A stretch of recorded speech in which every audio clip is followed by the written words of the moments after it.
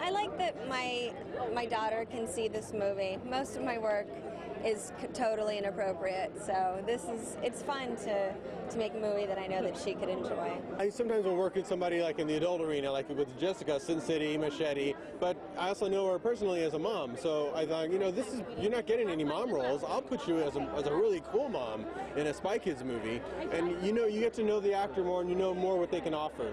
So I tend to use the same actors in different types of roles in each movie just because you get a familiarity with them and you realize they have so much more potential than what they're being used for. I've seen almost every one of his movies except for the romantic comedies.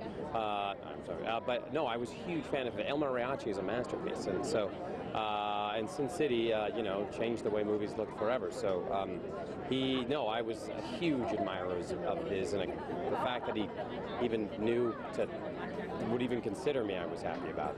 So I was thrilled to work with him.